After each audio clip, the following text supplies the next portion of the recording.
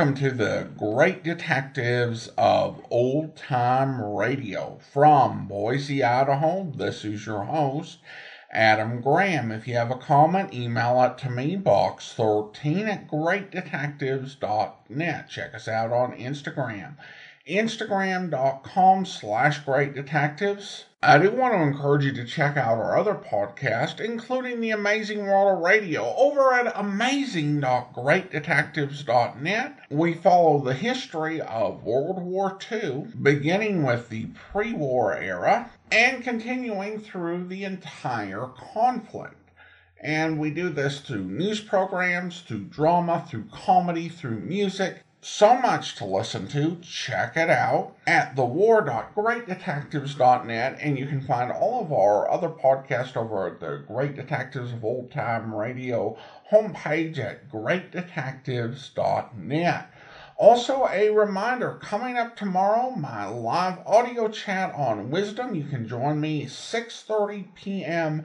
Mountain Time, 5:30 p.m. Pacific Time, 8:30 p.m. Eastern Time, and we will take live questions. I expect this to go between 30 to 60 minutes, so do check that out at wisdom.greatdetectives.net. But now it is time for today's episode of Jeff Regan. The original air date, April 5th, 1950, and the title is A Tree Grows in Encino.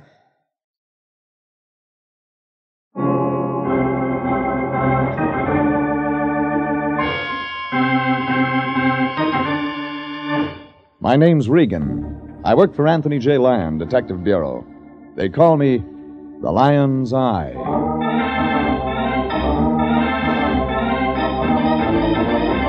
Jeff Regan, Investigator, starring Frank Graham as Regan with Frank Nelson as Anthony J. Lyon. So stand by for mystery and suspense and adventure in tonight's story of A Tree Grows in Encino.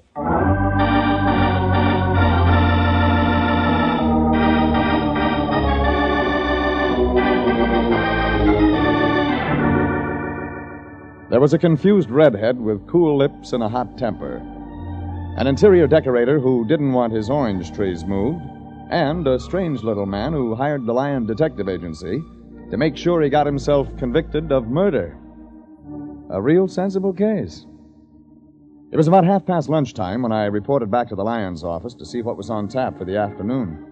Plenty was. Plenty in the form of a thin, haughty little man sitting across the desk from the Lyon. Anthony J. had his mouth wide open when I walked in. Hey, Jeffrey, come in. I've been waiting for you. This is Mr. McMurray. Jonathan McMurray. McMurray, yes. Jeffrey, he thinks he needs our help.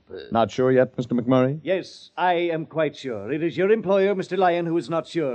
Well, now, I wouldn't say that, Mr. McMurray. Yours is a very unusual case. Suppose somebody tells me what this is all about. Jeffrey, Mr. McMurray... I will explain my own problems, Mr. Lyon. Yeah. Yes, you explain them, Mac. Mr. Regan, it's quite simple.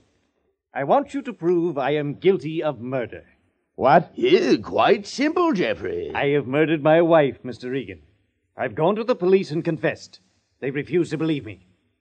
It's up to you to prove I'm right. Yeah, up to us, Jeffrey. Wait a minute, Fatso. Let's get all this story, Mac. You killed your wife and the police won't believe you? When? On the morning of April 3rd at 3 a.m. 3 years ago. 3 years? You see, Jeffrey, I told you this was Mr. Lyon. Yeah. I had gone to bed early the night of April 2nd. I heard noises several hours later. I assumed they were burglars. I went downstairs, taking my gun, of course, and saw a figure breaking in. Naturally, I fired. It was my wife. Your wife breaking into your own house? It seemed that way at the time. Perhaps I was not fully awake. We all make mistakes, you know. All make mistakes. Of course. I do not believe in murder. That is why I am here. The police wouldn't believe you. Nothing but a group of incompetent, immoral civil servants. Are we not paying them to establish law and order? I ask you, Mr. Regan, are we Finish not... the story. What happened after you shot your wife? In a moment of utter weakness, I lost my head. I fled the city. And for 3 years you've hidden out. Only your conscience got to bothering you. You finally decided to... Certainly not. The woman was dead. My problem was more basic. down to the very roots of nature. I wrestled, shall we say, with all the evil of the world, and won. Where? In San Francisco, where I had established myself in business. It was last week I decided that I must pay the price or live forever in a morass of sin. I have decided, Mr. Regan, to make an example of myself. Jeffrey, perhaps we'd better explain to Mr. McMurray that we're pretty busy this season. Maybe someone Wait a minute, else... Lion. Mac, did you and your wife get along? We quarreled constantly. When I married her, I had assumed she was a woman of some inner dignity and spirit. I discovered she was no better What was than... his name? I beg your pardon. The other man. There was no other man. She had not sunk that low. We quarreled about her work. It kept her out nights. Her work kept her out nights? Exactly. She was an interior decorator. Lois, that was her name. Lois was one of those soulless moderns. Form follows function, that sort of nonsense. I take it you aren't modern. I, sir, am an architect. An architect of the old school. I believe in the established order of things. You, Mr. Regan, are morally obligated to see that justice is done. Jeffrey, do we have... Lion, they can't all make sense. Gentlemen! Enough of this childish quibbling.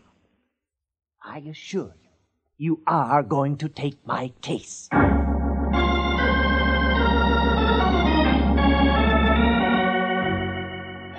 We took the little man's case. We took it with cash in advance and both fingers crossed. The Lion fumbled for his fountain pen, while McMurray calmly waited with his open checkbook. There was only one place for me to go. The police. Tell me you were looking for me, Regan. Right, Lieutenant Candid, just the man I was looking for. What's her name? This time it's a him. Jonathan McMurray. Never heard of him. Well, it happened 3 years ago. Claims he shot his wife. Never heard of him. Wife's name was Lois. Interior decorator. Oh, yeah. Blonde, about 5'5", blue eyes, age 28, weight 116. I remember. You met her? Nope, that was the description the husband filed with us yesterday when he came in. When you told me her name, I remembered. Sure. Sure you did, Candid. The Regan guys are a dime a dozen around a police station. But dames with nice measurements? Oh, that's something else. Why didn't you book him, Candid? Book him for what? The murder of his wife. Believe that nuts story? Are you kidding, Regan? Do I look like I've been on the force that long? Candid, a man comes to you and confesses to a 3-year-old murder. He's got a motive and a complete story, and you turn him away. Oh, take it easy, Regan. Mr. McMurray may like the coziness of the gas chamber, but it takes more than that to spend the taxpayers' money sending him there. Like what? Like a corpus delicti. A body. You should excuse the expression. Nobody? Regan, Lois McMurray, the little man's wife, disappeared 3 years ago. We can get at least 2 witnesses who say that when she got on the boat for South America, she wasn't dead. She was very much alive. Made sense. Sure, real fine sense. Candid told me his witnesses. One, Howard Nelson Whitmore, interior decorator, extraordinary, the missing woman's ex-boss. The other witness, Mrs. Nelson Whitmore. They'd been with Lois McMurray the day she'd sailed. That was April 4th, the day after McMurray claimed he'd killed her. When a client buys $100 worth, you give him $100 worth. I checked the address of Howard Nelson Whitmore and drove out. Robertson Boulevard, Beverly Hills. There was chocolate brown and chalk white, and twisted plywood and copper wire hanging from the ceilings. Average family could live a year on the cost of 1 month's rent. How do you do? May I help you, sir? Like to see Mr. Whitmore. You mean Mr. Nelson Whitmore. It's hyphenated, you know. How wonderful. Could I see Mr. Nelson Whitmore? Oh, didn't I tell you? He's in conference with his wife. And we won't discuss the matter again, Howard. Is that clear? Well, for the last time, it's absurd. Absolutely absurd. We'll see how absurd it is after it's done, and it will be done, you understand? This is the last time I'll put up with any of your fantastic schemes. Now, get out! You lame brain nincompoop ought to... Well... Hello. Where did you come from, stranger? You're Mrs. Nelson Whitmore? For the time being, but then, of course, all things change. You know that, don't you? Sure. All things change. Maybe you and I could talk about that. Oh, I'm sure we could, Mr. Regan. Jeff Regan. I'm sure we could, Mr. Regan. My God. I'll be at home in an hour. Encino, just off Ventura. You can't miss it. She was medium size and red hair and medium size and red hair. She drifted out of the place like a pneumatic cloud looking for a bolt of lightning. The secretary watched her leave and swallowed a couple of times and looked at me and swallowed a couple of times. You may go in now, Mr. Regan. I went in. Mr. Howard Nelson Whitmore looked florid behind his desk, his face flushed and his eyes liquid anger. He was holding a long steel letter opener, which he tapped steadily against the desk. My secretary said you wished to speak to me, Mr. Regan. Maybe I ought to come back later. You can discuss whatever you wish to discuss right now. Your wife always like that? I said we could discuss your business now. Sorry, old man. Forget it. It's just that sometimes she drives me nearly out of my mind with her schemes, her stupid, idiotic schemes. Like what? And we have a small orange grove out in Encino. I shouldn't say grove, really. Only 10 trees. She doesn't like oranges? No, she wants them moved. Can you imagine that? She wants those 10 trees uprooted and transplanted to some other part of our land. She says they'll blend into the landscape better. And you don't think so? Of course I don't think so. Planted those trees myself 3 years ago in the spring. And planted them where they are because that's where they belong. Trees belong certain places, is that it? I will not have you questioning me this way. I planted those orange trees where I wanted them planted, and that's that. They've been there for 3 years, and they'll stay there. Okay, Mr. Nelson Whitmore. They're your oranges, and it's your land. I don't know what's gotten into me, Mr. Regan, letting a few orange trees upset me this way. It's just that I don't like people digging around my yard. It's a good idea. Never know what they might turn up. What's that? Nothing. I understand you and your wife were with Lois McMurray when she sailed for South America a few years back. No, sir. I didn't get the name. Mrs. Jonathan McMurray. Lois. Used to work for you. Yes, of course. Been so long since she left us. For South America, that is. Yes, South America. Yes, my wife and I went with her to the boat. Funny thing, her husband claims she's dead. Her husband? Jonathan McMurray. Yes, of course, the architect. Blundering idiot if ever I met one. You like people, don't you? I like decent people, not narrow-minded bigots like that McMurray fellow. He's still living in the dark ages. Now, but as far as his wife's concerned, Lois, she's gone. Out of the country. Yes. As far as I know, it was 3 years ago. Yes. 3 years ago this week. Maybe there's more. More? What else do you mean, Mr. Regan? More that you know that you aren't telling me? Like, why did she suddenly leave for South America? Mrs. McMurray sailed to South America with an admirer. In other words, she ran out on her husband. Precisely. Not that I could blame the poor girl. McMurray never gave her a divorce. She was literally forced into it. It all fits. Except for one little item. Yes? McMurray claims he shot his wife on April 3rd. You claim she sailed for South America April 4th. Somebody's lying.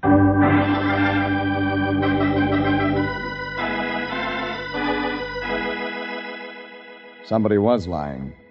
A decorator named Nelson Whitmore, or an architect named McMurray. Or maybe it was a bigger switch. Both of them lying. Maybe the answer to that one would be with a fire-breathing redhead named Mrs. Nelson Whitmore. She'd said she'd be home in Encino. It was an invite I wasn't going to pass up. I got out there around 5:30, the sun dropping down behind the valley hills, the grass around the place soft and moist, and the 10 orange trees lining the driveway to Mrs. Nelson Whitmore's house. It was redwood siding, sprawling over a hillside, weaving around like a giant snake. Ranch type for millionaires. Complete with gravel driveway, 4-car garage, and swimming pool. I rang the doorbell. Hello, Mr. Regan. I knew you were too intelligent to turn down my invitation. Red hair, red dressing gown, same texture. Soft and silky. A film of expensive gauze covering golden tan skin. This way, Mr. Regan. The drink's a mix. You thought of everything. If we don't think of ourselves, no one else will. Or does that sound like a bromide? Sit here. Nice furniture. Herman Miller, Mr. Regan. Foam rubber throughout. You didn't come to discuss furniture, did you? I came to discuss a friend of yours, Mrs. Claire. Her name's Lois. Lois McMurray. Lois McMurray. You know her. Quit stalling.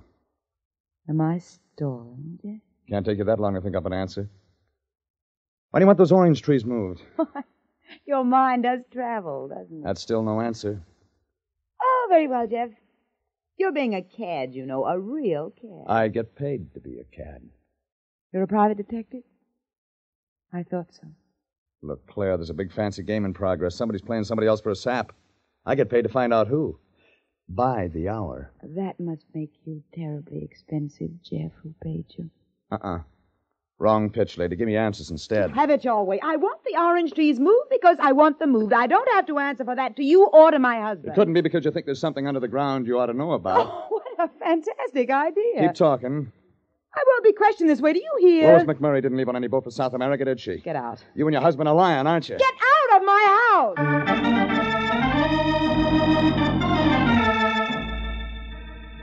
I got out. Out of the Redwood Mansion. Out down the gravel driveway past the orange trees toward my car. When it happened.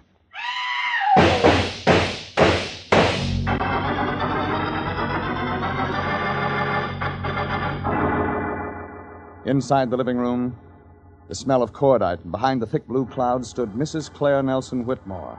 Stood staring at me, a dazed look on her face, a gun hanging limp in her hand. At her feet, the haughty little man named Jonathan McMurray, dead. Claire Nelson Whitmore looked at me, blinked twice, then collapsed unconscious at my feet.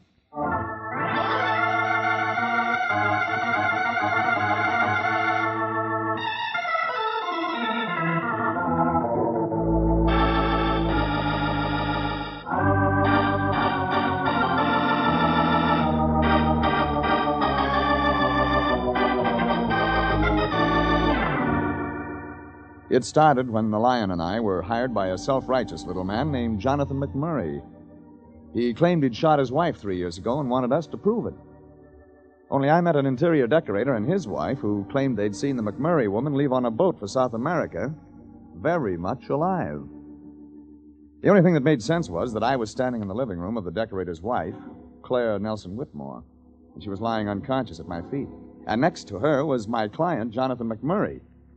Not unconscious. Dead. I called Lieutenant Cantor down to police headquarters and waited for Claire Nelson Whitmore to supply some answers. Thanks. Thank you, Jeff. You killed McMurray? He came at me after you left the house. He came through the back door. He had a gun. You had a gun? I was frightened. Just before you got here this afternoon, I heard a noise.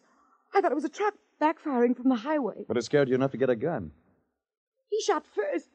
Mr. Regan, he shot first. Yeah, he shot and missed, and then you fired back. I had to, Mr. Regan. I had to. It was self-defense. There's 2 guns on the floor, Claire. Yours and McMurray's. Both of them hot. The police will decide. Police? Well, you could save some time by talking now. Jeff, I'm confused. I'm terribly confused. I don't know where to turn. Well, that makes sense. I didn't mean anything earlier today. I didn't mean anything, Jeff. All in fun. A great big pitch like that. All in fun. It was self-defense. I shot him in self-defense. Police. Oh, Jeff, you gotta believe me. Not me, lady. The police. They're the ones who gotta believe you.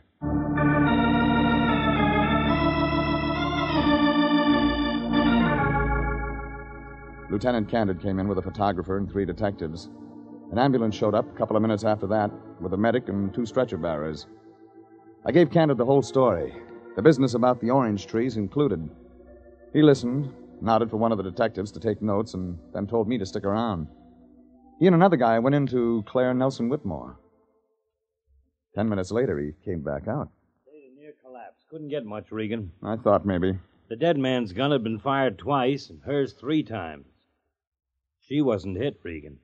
She didn't say anything about McMurray's wife, Lois. Nope. Nothing you hadn't already told me.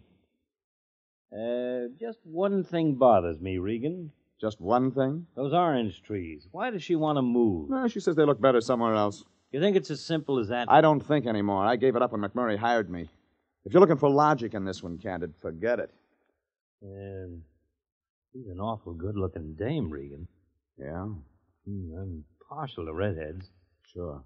Redheads and oranges. Regan, I think I'm going to dig for oranges. You figure it that way, huh? Lois McMurray disappeared 3 years ago, and that's when the orange trees were planted. Howard Nelson Whitmore, the redhead's husband, made a special point of telling me that, Candid. Oh, now, Regan. He laid it out like a bad joke in a comedy routine. You mean you think he deliberately wants us to Look, think Candid, you dig.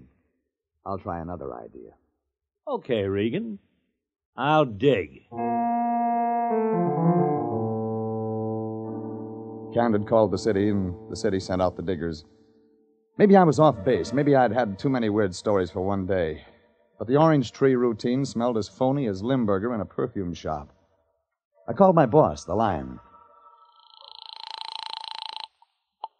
Anthony J. Lyon Detective Agency. Anthony Me, J. Fatso. Get your pencil. Jeffrey, I've been trying to get in touch with you. Okay, you have. Jeffrey, that McMurray fella called here about 2 hours ago. What? Jonathan McMurray. He told me to tell you to forget everything. He told you that? Yes, he said something about going back to San Francisco, that divine law would right the wrongs, or something like that. Lion, are you sure? Is something wrong, Jeffrey? Just one little thing, Fatso. McMurray's here with me now. Oh, good. I wanted to ask him about... Dead, Fatso. Well, tell him for me... Dead? No. Yeah. Now listen, Lion, I've got an idea. I'll need your help. I want a complete check on Lois McMurray, Jonathan's wife.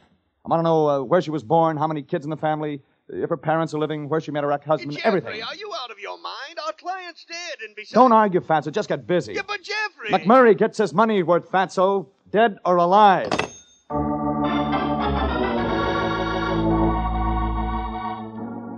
I went outside. Candid was watching the diggers. How many trees, Candid? Now we dug up 4 of them. 6 to go. Find anything? Dirt. Still hopeful, huh? Still hopeful. I called Howard Nelson Whitmore's office. He'd left there a couple of hours ago. Just after you did, his secretary said. Think he left for Point South? I don't know, Regan. I don't like it. Any of it. Mm-hmm. Except the redhead. You're partial to redheads, remember? I'm looking for a blonde now. A deceased blonde. Who left for South America. You told me about her. All right, so maybe she didn't leave for South America. Maybe she's dead, Regan. Dead and buried. Buried under one of those orange trees. No, that's a good guess. You got anything better to offer? Nope. See you around, Candid. That's when I got an idea. A halfway idea that kept growing until it was a big, full-blooded 100% idea. Claire Nelson Whitmore said she'd heard a noise, like a truck backfire from the highway. She said that's why she'd gotten out the gun. Maybe she was telling the truth. Maybe there was one story in the tangle of lies you could believe. I decided to believe it, and that was an answer in itself. Behind the house, the garage was built for 4 cars. It was loaded. Servants' quarters, and then, over a couple of yards, swimming pool. I headed that way, checking the garage, trying the door to the servants' quarters, finding bushes, shrubs with nothing behind them. Up the hill, the swimming pool. Quiet. Still, like a mirage in the desert. Emerald pool, tile and brick, oval shape, expensive. Claire wasn't lying. She'd heard that noise. I found her husband, Howard Nelson Whitmore, in the swimming pool. In the swimming pool with a hole in his back.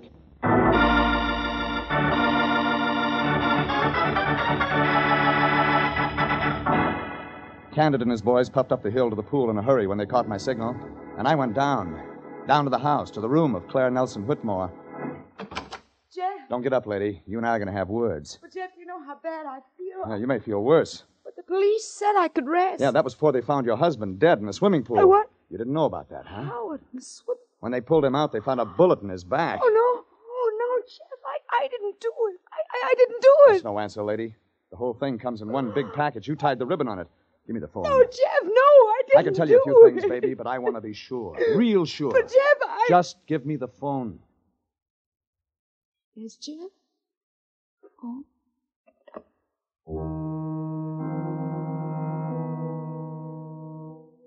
I gave the operator the number, and the red-headed woman sat frightened on the bed while I talked. Her eyes looked at me, cutting, deep, staring through the tension, knowing what was happening and hoping it wouldn't happen. I got the lion, and I got my answer, while the red-headed woman sat staring at me on the bed. Jeff, what did you find out? About Lois McMurray? What I thought I'd find out. That she's from Chicago. She has no brothers or sisters. That her parents are both dead. She's alive. Yeah. She's alive.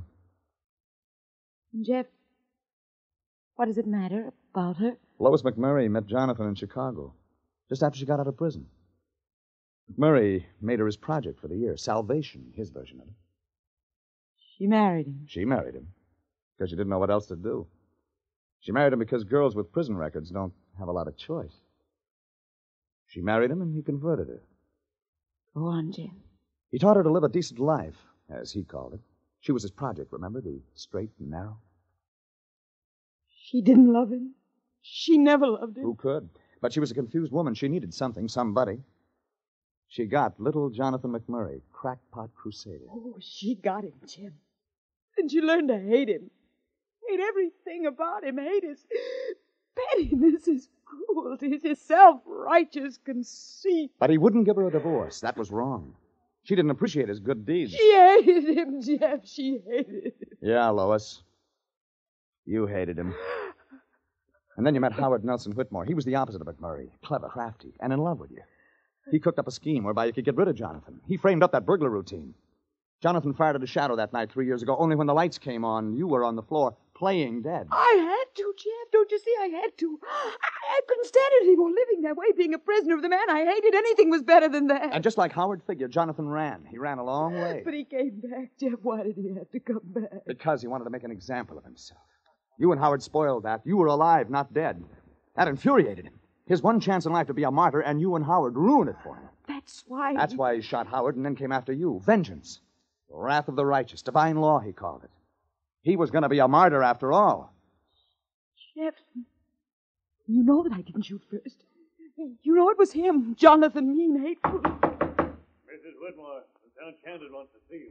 Jeff. And when I came around, Howard Nelson Whitmore got scared of his story about seeing Lois leave for South America. He knew he couldn't make it stick, so he tried that orange tree routine while I was in his office. Figured the cops might dig, but they'd never find a body.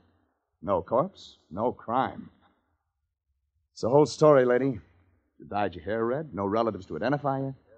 You forgot about being Lois McMurray. She's dead, Jeff.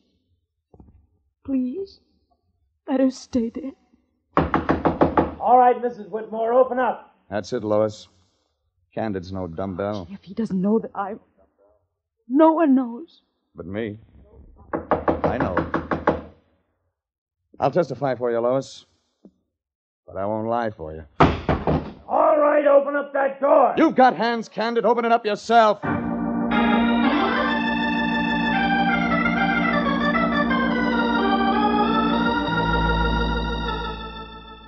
They took Lois McMurray down to headquarters and got the full story from beginning to end. Sure, she was booked on a couple of accounts, but nowhere in it could they stick a murder charge. That made Lieutenant Candid an unhappy man. After all, he figured maybe the chief would begin to think he was partial to redheads. But when I got to the office the next morning, my boss, Anthony J. Lyon, looked as cheerful as a kid with the measles. Hi, Fatso. Oh, hello, Jeffrey. Nice day, huh, Lyon? Real nice day. Is it, Jeffrey? I didn't notice. What's eating you? We just wrapped up a $100 case. Just like that. Yes, Jeffrey, I know. $100 case. Hey, wait a minute, Fatso. We did get paid, didn't we? McMurray may have been a murderer, but not paying would be something else to him. You know, a sin to cheat. Yes, Jeffrey. Mr. McMurray didn't plan to cheat us. In fact, he said he'd send me the money later. Later? Look, when I left the office this morning, he had his checkbook out and you were reaching for your fountain pen. Jeffrey, I tried to tell you on the phone. There was a mistake in the contract. Well, he wanted his lawyer to... there was a legal question. Jeffrey, I ran out of ink.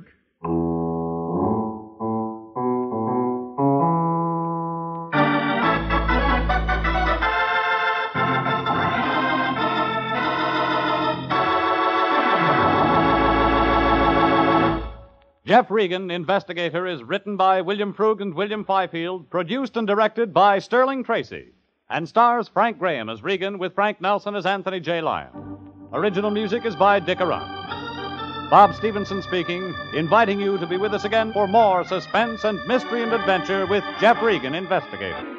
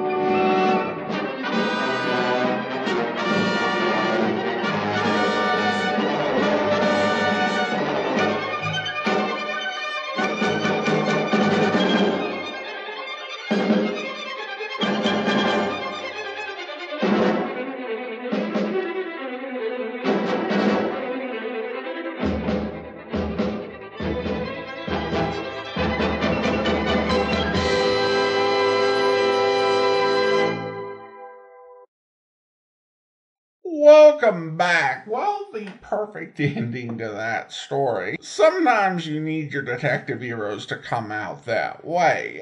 This was noteworthy for this being a case that even the Lion didn't want to touch. But Jeff Regan's curiosity was piqued. Plus, if the guy committed murder, he did want to see that taken care of. Alright, well now it's time to go ahead and thank our Patreon supporter of the day. Thank you to Michelle, Patreon supporter since May, currently supporting us at the Seamus level of $4 or more per month. Again, thanks so much for your support, Michelle. And that will actually do it for today. A reminder, check out our live voice check over at wisdom.greatdetectives.net tomorrow at 6:30 p.m. Mountain Time. In the meantime, do send your comments to box13 at greatdetectives.net. Follow us on Twitter at Radio Detectives and check us out on Instagram, instagram.com/greatdetectives. From Boise, Idaho, this is your host, Adam Graham, signing off.